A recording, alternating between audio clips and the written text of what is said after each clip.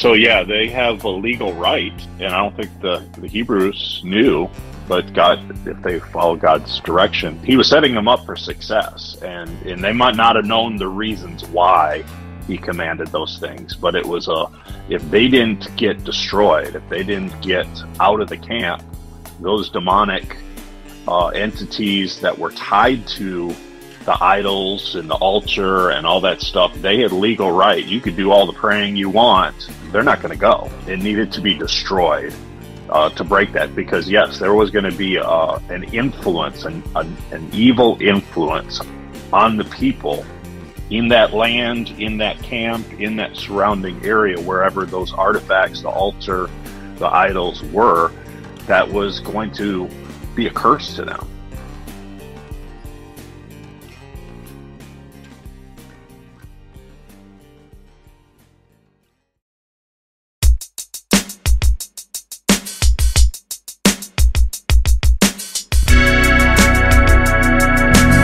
Welcome to the Days of Noah podcast, where we talk all things biblical, supernatural, and strange. My name is Pete. My brother Luke and I are going to discuss the Canaanite altars, an interview with Tim Bence done by Rob Skiba maybe about a decade ago. Now, Tim is an intercessor of the Lord who was dealing with these ancient Canaanite Nephilim altars around the world. And it's really just fascinating to see how the Genesis 6 event, the sin of the Watchers and their progeny, the Nephilim, continues to affect the world.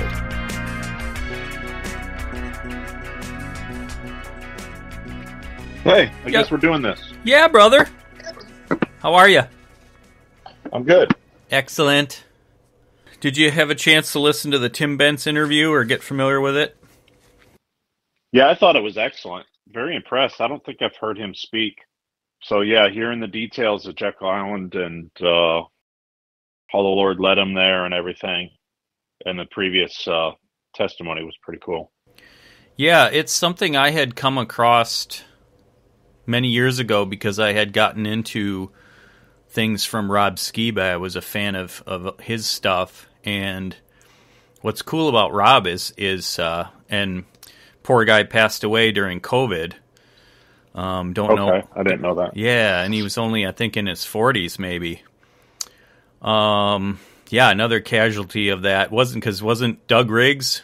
Didn't he get sick during that same time? Yeah, and Russ Dizdar and his wife. Wow. Yeah. So the world lost a lot of awesome leaders. Yeah. A lot of wisdom. But yeah, what's cool about Rob is, like, from my understanding, he never had like a credentialed kind of scholarly, background, but he was just more of a passionate lay leader, like a researcher that just kind of blazed his own path, and then he ends up, teaching at seminars and conferences and stuff like that because he digs into all these weird topics. Yeah, I haven't done any research on him at all. And the Tim Bence, I think the first time I heard his name was when Dr. Laura Sanger brought him up in her research dealing with Jekyll Island. So she heard the very same interview that we're going to be talking about. That's what set her on her journey, which was really cool.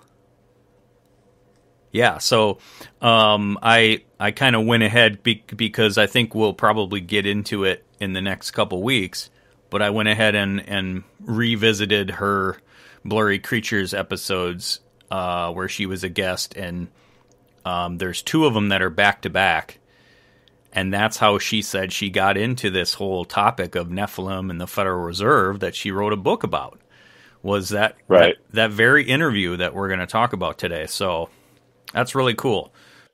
And I don't know when this conversation took place. The YouTube says 5 years ago.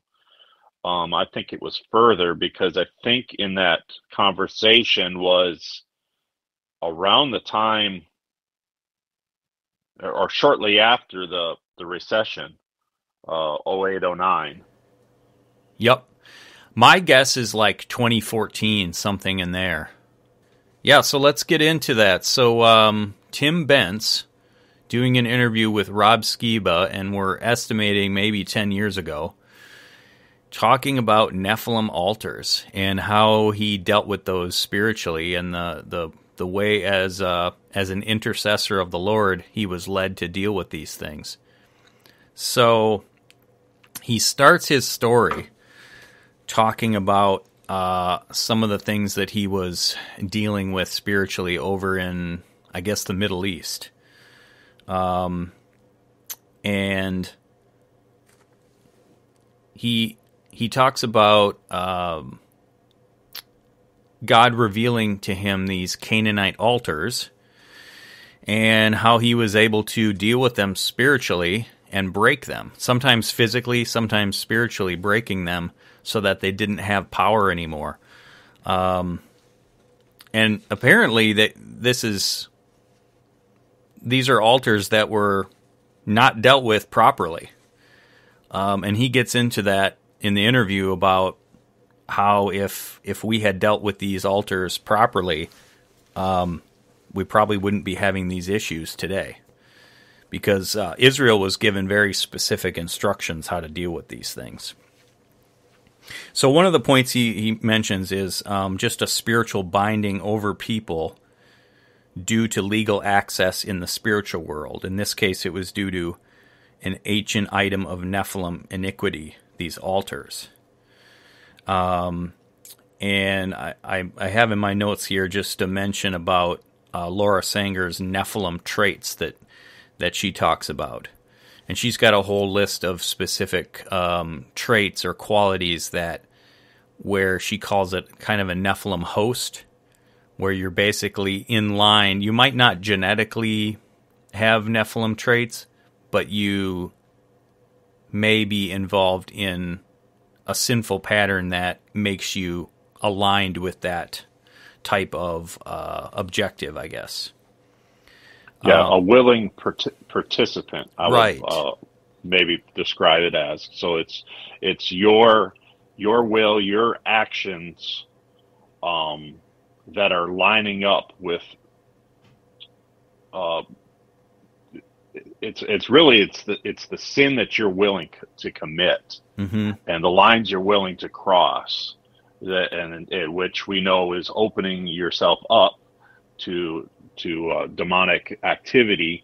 And maybe these individuals know they're opening themselves up, and they're desiring more power, demonic power, or maybe they're not really understanding it all, but they're still willing to engage in these things.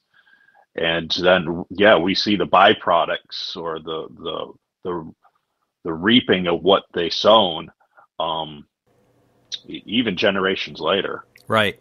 Yeah, and she outlines 4 specific iniquities that can have a defilement of the land, and so she calls it spiritual mapping, where she has been able to connect with people who have a gift of discernment, where they're able to have kind of a word of knowledge from God about a particular geographic region in order to discern what type of defilement has happened on the land that continues to affect the people in that region to this day.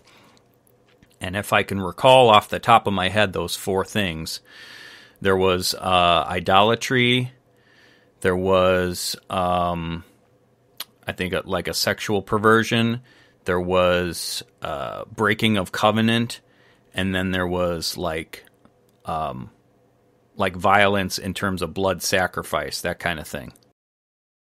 Would that be in her book under maybe the chapter classification as a Nephilim host? So I think the Nephilim host traits are more broad than that. This was, and she goes into detail on that in the interview with Blurry Creatures hosts. But I believe the spiritual mapping had to do with these 4 particular areas that had to do with a defilement of the land. The Nephilim host traits are more broad. There's more than 4. And she does have a subsection where there's, like, I think maybe 5 or 6 that are really serious, like kind of the ones I just mentioned, where she says if you have any 2 of those, then you are considered being a Nephilim host. And then she has kind of maybe lesser important ones where if you have any 4, I think she said. We'll save that for another time because I don't have that list in front of me. But yeah, you're on the right track there. That's what she's identifying. So yeah, so in this course of events, there were archaeologists who were working overseas in Middle East area, I believe, and Tim Bence got connected with them, and they said, "Hey, we've discovered what looks like an altar." And this was in like a known Canaanite city over there. And I want to just look up real quick how God said to deal with these altars as he's bringing his people into the promised land and dealing with these Nephilim tribes. So in Deuteronomy 7, it's about driving out the nations. It says, "When the Lord your God brings you into the land you are entering to possess, and drives out before you many nations, the Hittites, Girgashites, Amorites, Canaanites, Perizzites, Hivites, and Jebusites." Okay, those are all Nephilim infiltrated or humans willing to mate and breed with Nephilim. "7 nations larger and stronger than you, and when the Lord your God has delivered them over to you and you have defeated them, then you must destroy them totally." So that's the harem. "Make no treaty with them. Show them no mercy. Do not intermarry with them. Do not give your daughters to their sons or take their daughters for your sons, for they will turn your children away from following me to serve other gods, and the Lord's anger will burn against you and will quickly destroy you. This is what you are to do to them. Break down their altars, smash their sacred stones, cut down their Asherah poles, burn their idols in the fire." And later on it says in the same chapter, "The images of their gods you are to burn in the fire. Do not covet the silver and gold on them, and do not take it for yourselves, or you will be ensnared by it." And I think what's interesting there is not only is God being very practical and saying, "Hey, this will be a temptation if you take this little gold statue, that you will be wanting to worship it." But as we've talked about, spiritual demonic forces can inhabit these things. And so I wonder too if God's like preventing his people from being ensnared that way. Like, not the temptation to necessarily worship it, but that plus the idea of these things being able to have influence. Right? Absolutely. So yeah, they have a legal right, and I don't think the Hebrews knew, but God, if they follow God's direction, he was setting them up for success, and they might not have known the reasons why he commanded those things, but it was if they didn't get destroyed, if they didn't get out of the camp, those demonic entities that were tied to the idols and the altar and all that stuff, they had legal right. You could do all the praying you want, and they're not going to go. That it needed to be destroyed to break that, because yes, there was going to be an influence, an evil influence on the people in that land, in that camp, in that surrounding area, wherever those artifacts, the altar, the idols were, that was going to be a curse to them. Right. What's that? There's a particular story where someone in Israel did that. Do you recall? They brought it back in their tent, and then they had curses on them. They lost battles or something, and then it came to light that this person brought that thing back. Do you remember that story? I'd have to double check, but I'm thinking it might have been Jericho. Something that was supposed to have been uh, eradicated completely, but then was taken into the camp, probably because they coveted the gold that was on the statue. It might have been Jericho, but yeah, I do remember that story. Well, and even with was it Jacob? Rachel took back something like Laban's house gods or something. She took back into her tent, and he goes, "Oh, well, whoever did that needs to die." And she ended up dying in childbirth after that. So his words pronounced a curse on her, and he didn't even know it was her at the time. Yeah, I vaguely remember that story, and I'm also thinking of another one where they went into a new territory. The Israelites did, so they're inhabiting homes and dwellings of another nation, lineage of the Nephilim, where they're serving other pagan gods, and there was something described like almost like this. I want to say red or green. It was something that was going to appear on the walls. That if you resided in this dwelling place, there was going to be a sign, a supernatural sign that something was on the property that needed to be cleansed. And if you saw those certain things, you were supposed to go to the priest. The priest was going to go, and they were basically going to systematically cleanse the property, and if necessary, tear down the walls, tear down the foundation, find those artifacts that are defiling that property that you're inhabiting, because they're going into somebody else's home that had been defiled. Okay. And God was giving them a sign and a wonder that they could see with their eyes, show to the priest, so they could get to the root of the issue. Wow. And it could be broken, cleansed, and then they won't be cursed. They could get out, so that was kind of another interesting story that popped into my head. I don't remember.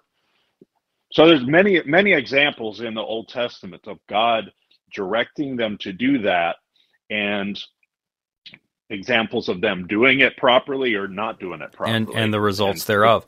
I keep coming back to that verse, my people perish for lack of knowledge, and just how true that is, like not having an understanding of these spiritual laws and the ways of God, and we think that we can do things differently and not have those consequences.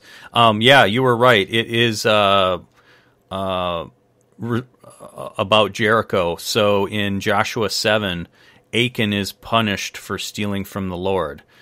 And it says, the Lord had said that everything in Jericho belonged to him, but Achan from the Judah tribe took some of the things from Jericho for himself. So maybe this wasn't I thought it was like an idol or something he took, but later in the chapter it says, he confesses, Joshua says, Achan, the Lord God of Israel, has decided you are guilty. Tell me what you did and don't try to hide anything. And he says, it's true, I sinned and disobeyed the Lord God. While we were in Jericho, I saw a beautiful Babylonian robe, 200 pieces of silver, and a gold bar. I wanted them, so I took them. I don't know if that story in particular, now that you've given more details on it, had to do with the pagan images, the other gods on the artifacts. I think that one had more to do with, this was like the first nation or first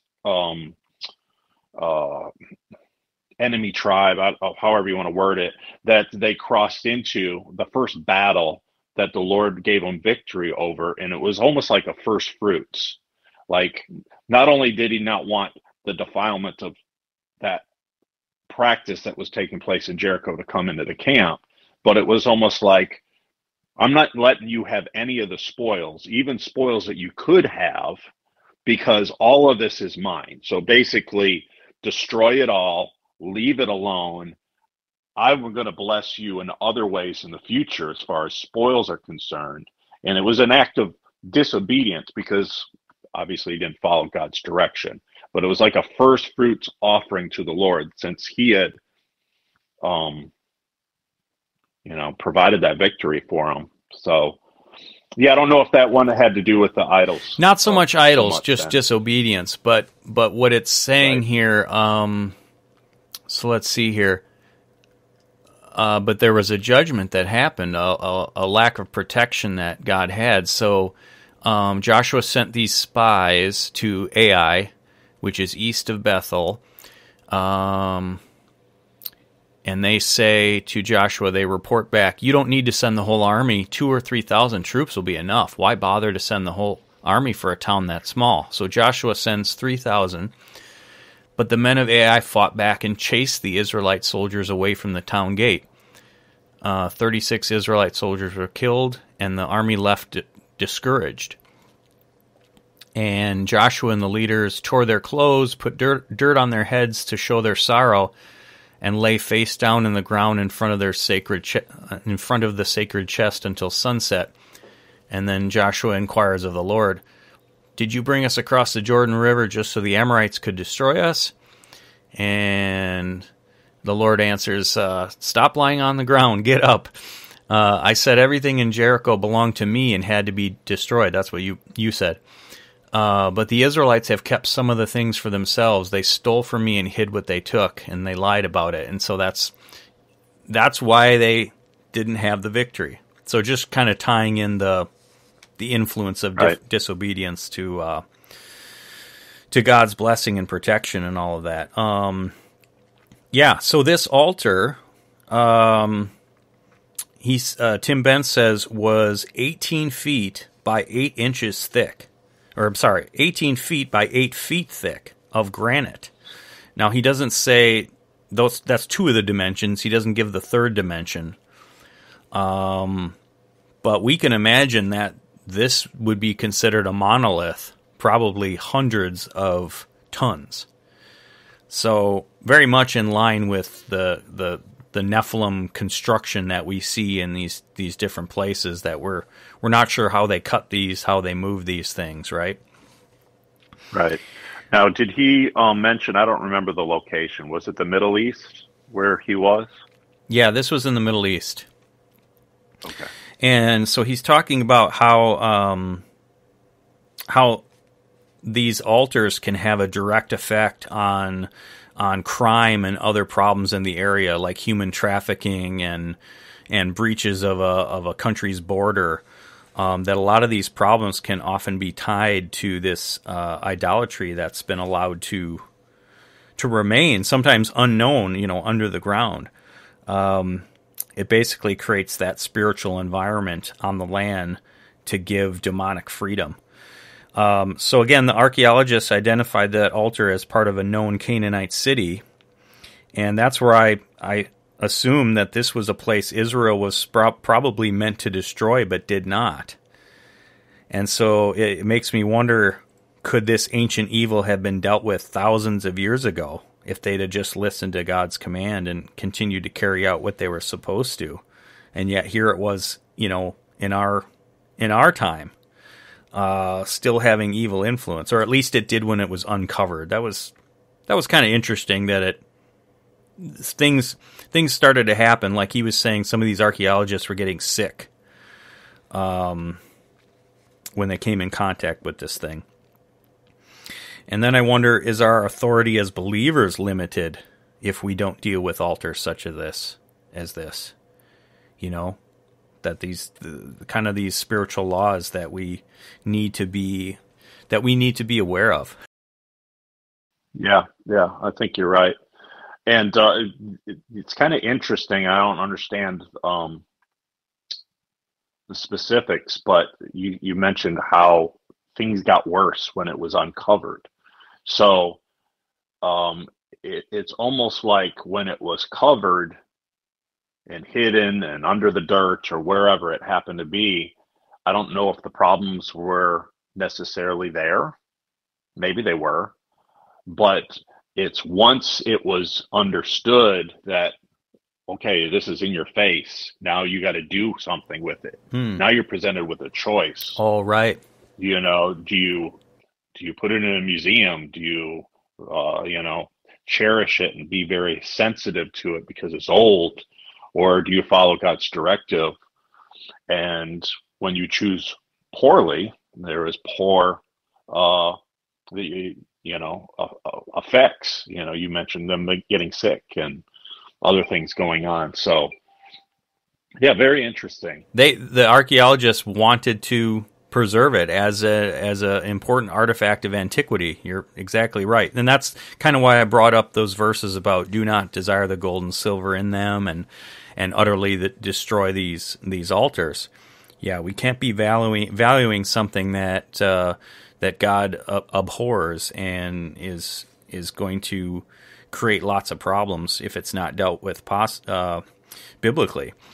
The other thing that's interesting, so I don't want to skip too far ahead of it, but basically there was this little 3-year-old kid who has this amazing spiritual gift of intercession and worship and everything, and here they have this this giant storm cloud come in near this altar, and they see like a demonic face, and this little child picks up a stone, almost like David and Goliath, and throws it at the cloud, and they hear like this shock wave, this sonic boom, like a cracking of a tree, and that was the sign that this altar was spiritually destroyed, and then the little child starts praising God because he knows what had happened, and Tim mentions our children as quivers. I'm sorry. Tim mentions as arrows in our quiver are our children, and it's interesting just how much spiritual warfare this little child was able to do. And you kind of contrast that with, we put kids in Sunday school and give them little pictures to color with Noah and the animals and the ark and stuff, and it's like we almost kind of dumb down some of this stuff, and they mention in this interview, just how sensitive children can be to things spiritually that sometimes we miss. Oh, absolutely, and yeah, I think we fail in that accord. I've even heard, and I had a friend of mine who had a granddaughter that was this way when she was very young. She was very sensitive to the spiritual realm. She was getting dreams. She was seeing things in the spiritual realm, and that kind of dissipated as the older she got and the more worldly she got. But it was that young age of innocence that she really had that sensitivity. But yeah, if you have the wisdom as an adult to train up the children in not limit them because they're a child, but treat them as a tool unto the Lord, and the Lord blesses them with spiritual gifts and things like that. There's no age limit on when they can't be effective. Right. Their prayers are just as powerful, Yep. There's things that they can do that sometimes we can't. I can't remember if it was this interview, but I remember hearing about, children going into these war-torn areas of Africa, going into these enemy tribes that are just violent as can be, and being able to have a spiritual influence and help talk about the love and truth of Jesus there. And the adults definitely wouldn't have been able to go in there and do that. They would have been killed for sure, but the children were able to go in there and do that. And so they said that once this altar was broken spiritually, that it wasn't long after that it started to crumble. And so it was almost like there was a demonic preservation of this stone for thousands of years, and then it started to fall apart. And there's a lot of parallels that came to mind when I thought of that. Number one is you think of Lord of the Rings with Gollum, and it says the ring gave Gollum unnatural long life, right? And or I think of William Schneblin, who used to be a Satanist, and how he, according to him, he says he lived on nothing but blood for a whole year. So there was a demonic preservation that was going on, that once that power was broken, the stone started to crumble. And Tim also gets into this idea of boundaries, that, and this is what I kind of phrase it as, that not all sin is equal. That like he brings up the sin of rape. Like, before it's a sexual sin, it's a boundaries sin. It's you're willing to cross a boundary that should be in place. And so I think both Tim and Rob Skiba were suggesting kind of where I'm leaning as far as how did the Nephilim resurgence happen. Through likely Ham's son Canaan, that Noah cursed after Ham's sin. So Ham broke a boundary, not just a sin, but he actually crossed a boundary, and I think that's where, we're talking about these Nephilim traits and being a host. That's where you're like willingly opening yourself up, and you just shake your fist at God and say, I don't care. I'm going to do what I want. Yeah, and I think Dr. Laura Sangler, she, even though this is just a hypothesis on her part, definitely not a official clinical diagnosis or anything as far as classification of the Nephilim host, but the types of sins that she documents in her book, that if someone willfully does these things, you're just, it's you're opening yourself up to it's not just a baby lie. It's not just a little act. I mean, it is, like you said, premeditated, and deeper consequences lie there, when you commit some of these things. Yeah, and so that's where I kind of agree with that idea of the Nephilim returning through Ham's son Canaan, and of course Dr. Laura talks about epigenetics and having basically a genetic trait that can be turned on and off, as epigenetics, the study of, is uncovering. And so there may have been a recessive trait that genetically that maybe Ham's wife had. Yeah, I don't know if I really agree with that theory. I mean, it's an interesting hypothesis. I almost wonder if it's not so much a dormant gene, but as we know, when we're of the lineage, all of humanity is of the lineage of Adam and Eve. So once that initial sin curse is in our genetics, is in our bloodline, we're born into it. That's why we're in need of a savior from the time we're born. So we're already predisposed to go. You don't have to teach a child to lie. Sure. Or, have bad behavior. Yeah. It's in their character to do the wrong things. But by our free will, coupled with that, I think that's what leads to these things. I don't know that I really agree that it's a hidden DNA type of thing, turning on, turning off. I think it's more, if you willfully do evil, sinful, and like you were saying, there's levels to the severity of the consequences of certain sin. Like Dr. Laura says, talking about trafficking of humans, or eating of human flesh, cannibalism, right, blood, that type of, murder, these really, really, and I think even Pastor Doug Riggs talked about Hitler on how he qualified to reach a certain level, almost like a Nephilim host, because of his willful blood, of the willful evil that he did. So it wasn't a genetic thing. It was the iniquity force that he was willing to do. He received additional power, evil power.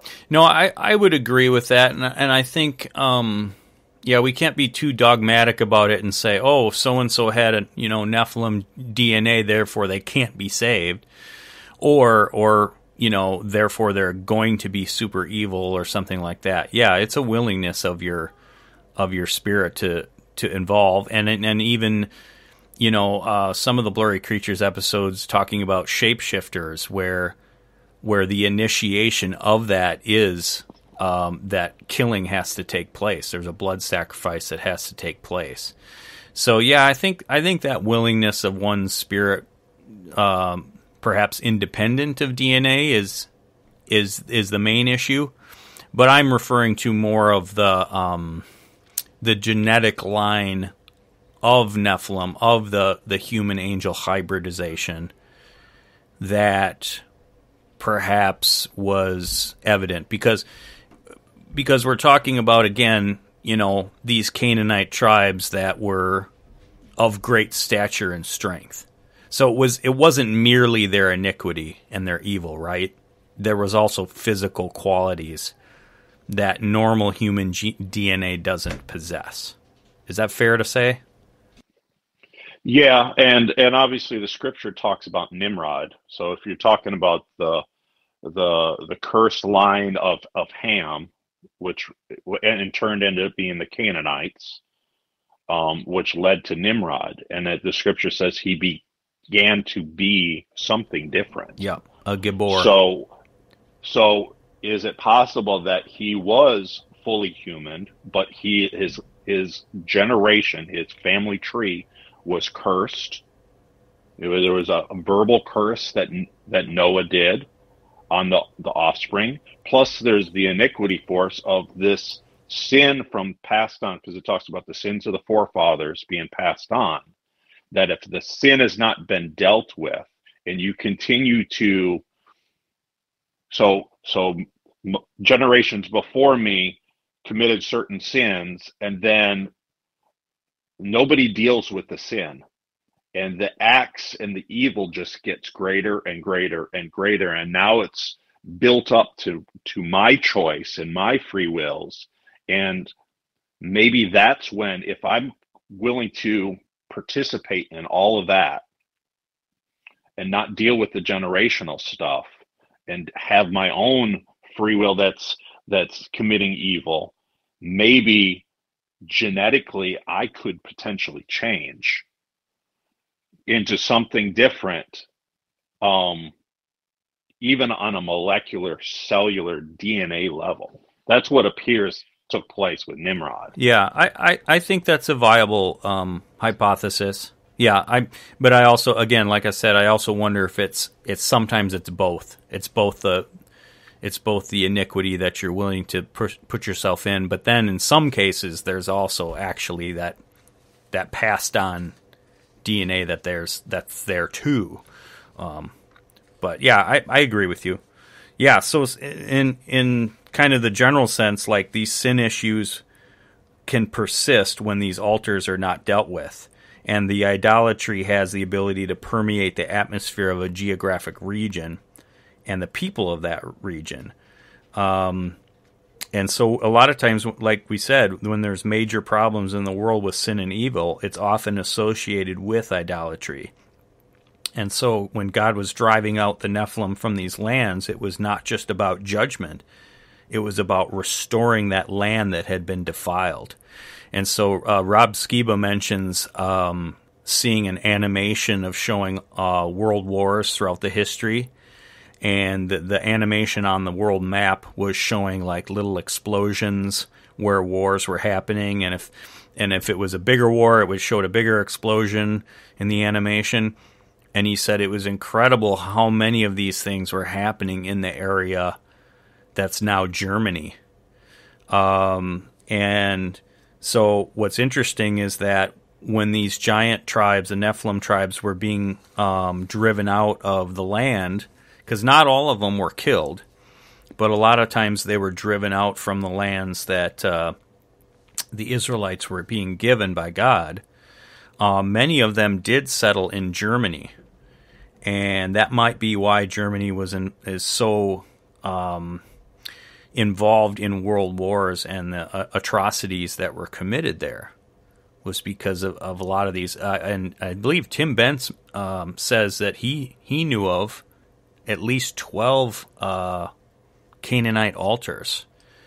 And he, at the time of the interview with Rob, he said he had dealt with 3 of them, destroyed 3 of them. But there was at least 12 that he had identified. Yeah, that's interesting to wonder, where did they all go?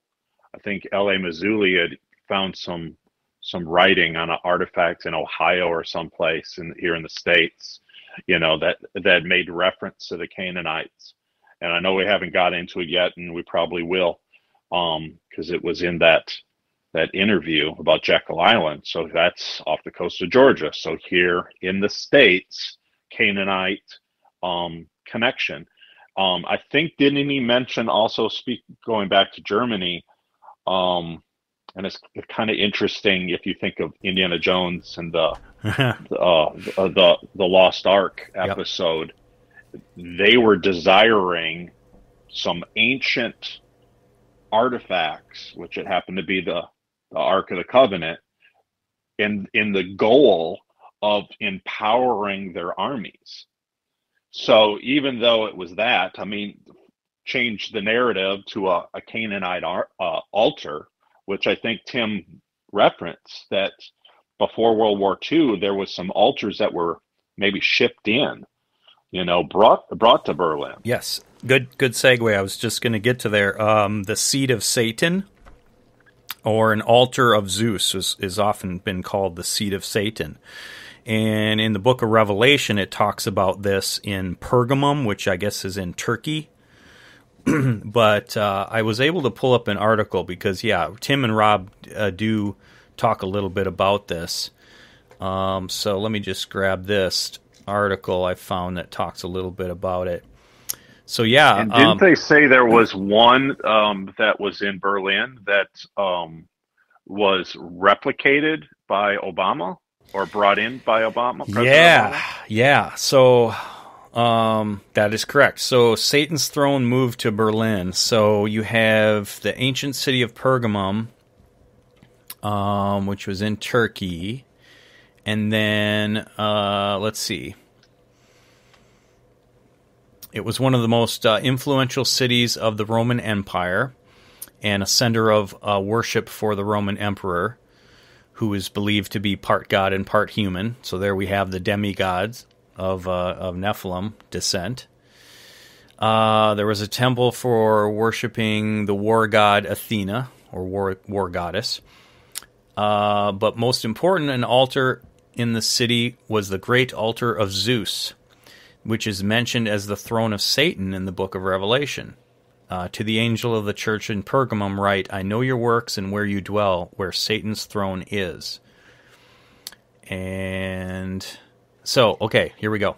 In 1878, the German engineer Karl Humann, I don't know why I said Humann, Karl Humann, started to dismantle the altar of Zeus from the long-abandoned city of Pergamum and took it to Berlin. The altar was stored until the building of a new museum in Berlin started in 1910. Well, how about that? World War I started not long after, right? Due to war and economic depression in Germany, the museum was not open for visitors until 1930. And, of course, if you know a little bit about World War I, the peace deal that Germany was forced to make because they were getting whooped, basically left their country economically devastated. That's where you have the hyperinflation of Weimar Germany, right? Where you had like a wheelbarrow full of marks, and it could barely buy a loaf of bread. Yeah, they were devastated, and so that was the situation that was ripe for a charismatic leader like Hitler to come to power, which incidentally the U.S. helped finance. Not to go down that rabbit trail too much, but yeah. The Great Altar of Zeus, or the Throne of Satan, that some people call it, went on display in Berlin's Pergamum Museum in 1930 with the reconstruction of the Ishtar Gate of ancient Babylon. The Ishtar Gate is also known as the Gates of Hell. Just incredible, these ties. So, well, and as we've heard before, not just dealing with the altars, which maybe the occultic practice that is known by Hitler and the Nazi power that they were practicing in, it makes you wonder, were they doing those things in connection with or around those certain altars that they brought into the nation? Ritually. So Tim does mention that. Let me see if I can find it here. Okay, so there was an altar of the Black Sun in Germany, and they said that this is where the Nazi officers, they used this location of the altar of the Black Sun as the location for their officers, the SS officers' initiation. So that's the one that he was talking about, that was basically a castle was built on top of it. Oh, sure. Yep. And yes, the SS were initiated some kind of manner. However, they did that. Yeah. They made oaths and stuff. Incredible, just like we were talking about, willingness to cross boundaries. But there was also, evil. I mean, if you were to go this path, by them participating and making covenant with the darkness, that they did, which are tied to these altars, which are tied to their occultic practices, they literally were opening up portals. They were making exchanges with powers that they didn't realize that they couldn't control, and part of the benefit that they received was cutting edge technology. You know, that explains in part why they were so far advanced the rest of the world, is because they were willing to basically sell their souls in exchange for this technology. And as we know, that after the war with Operation Paperclip, some of those same researchers, Nazi officers, got scattered around the world, even into the United States and the NASA projects and formed NASA, CIA. So it's far-reaching, and it definitely didn't end at World War II. But to hear how Tim was used of the Lord to strategically go to different places on the planet and find these altars and to fulfill his mandate that you described in Deuteronomy, was such a powerful interview. Probably one of the best I've heard in a while. Yeah, it's incredible. I'm going to keep trying to find him online, because like I said, there's another guy with his name, and that's all that pops up when I search for him. So I don't know if he's even still around. Yeah, so he's dealing with these altars over in the Middle East and Germany. I think there was one in Germany that he talks about where there was a group of witches that said publicly they were going to travel there to this altar, and they were going to invite the ancient gods to come back. And that was an interesting story. Yep, and Tim and his fellow Christians over there basically said to them in no uncertain terms, not only don't do this because you're going to bring judgment on the land, but in the name of God, no. Like, you are not allowed. And there was, and they replied, "Oh no, we come in peace, and this will be good," and all. They're trying to make it sound like it was a beneficial thing. And then at some point there was like one of them that was encouraging another witch to say, hey, you've got to go do this. You got to get this done. And so then that one got sent there, and Tim says that she developed health issues when she tried to go there and do this, incantation or whatever, and she almost died. And I think it said that they met with her in the hospital and talked to her about it, and she didn't like convert to Christianity or anything at that point, but she realized what she was doing was against God, and she repented and said, okay, I'm not going back. Yeah, they even prayed for her, right, for her healing and for her soul and everything. Yeah, so people don't know what they're messing with. But then you see, so Tim, I think, said he was overseas for maybe 3 months, and then he came back to the States, and he was pretty wiped out and missing his family, and that's where God says, hey, I've got one more assignment for you. I need you to go to Jekyll Island, Georgia. And he's like, what is there, Lord? I know I'm pretty tired, but and God's telling him the timing of this is important. I need you to do this one more thing, and we're kind of running out of time for this episode, so we'll save a lot of this for next time. But let's just start by saying he goes down to Georgia. He goes to Jekyll Island, and he doesn't know a whole lot of the history. Like, he knows some of the financial ties to our banking system from there at this point, but he doesn't know a whole lot of the history, and he certainly doesn't know why he's being sent down there. And so he has a very interesting interaction with the lady at the hotel there, and she says, "Are you Tim?" And she's able to figure out that he was the last guy to check in that day, so she knew she was expecting him.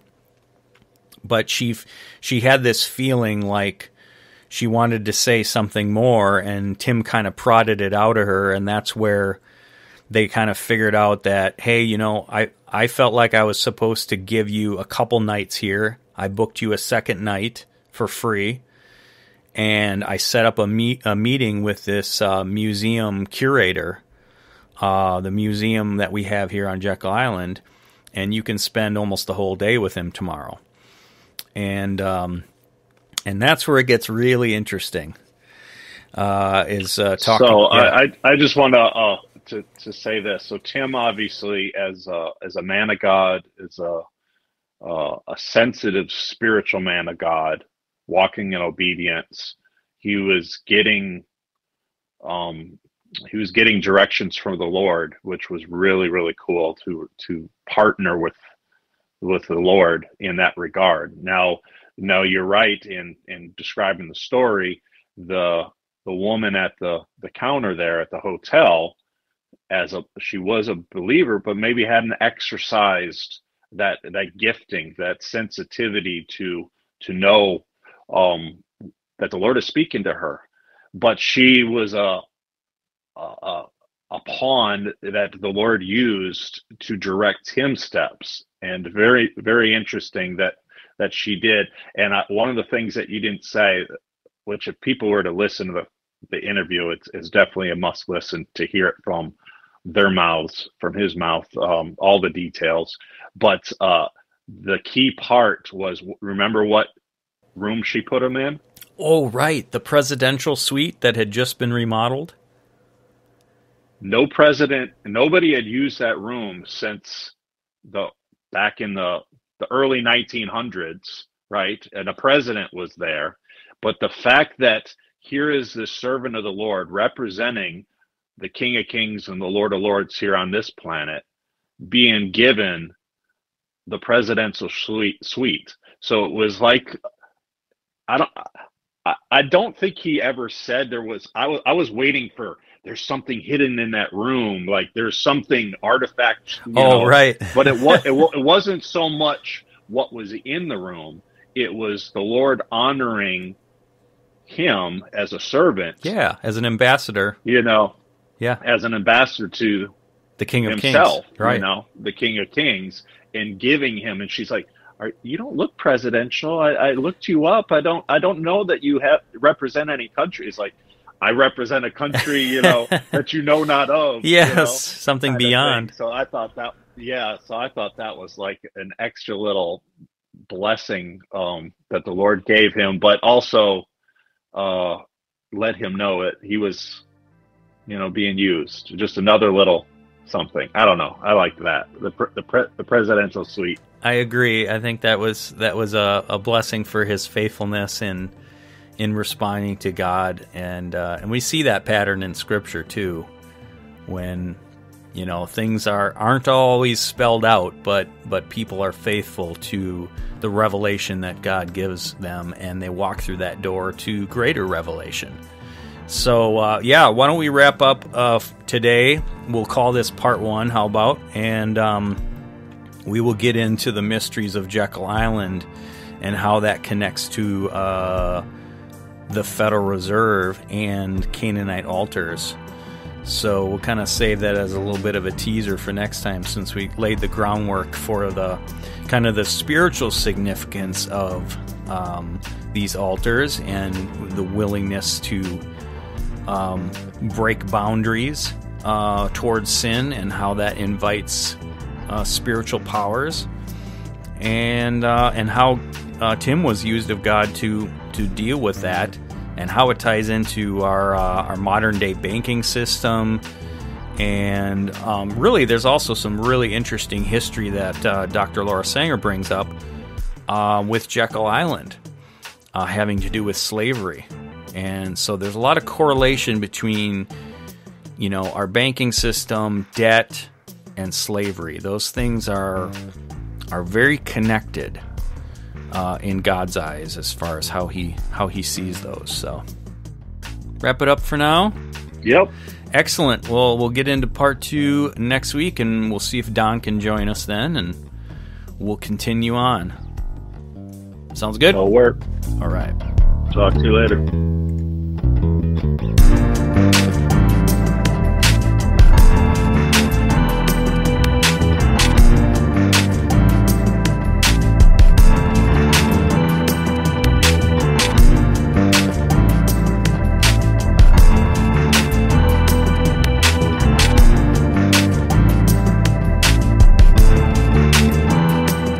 You've been listening to the Days of Noah podcast. Thanks for tuning in again today.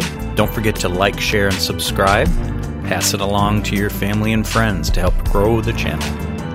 Don't forget to come back next week as we pick it up with part 2 of Tim Bence's story and how he dealt with Canaanite altars right here in the USA, in Jekyll Island, Georgia, and how that was the birthplace of our very own Federal Reserve banking system.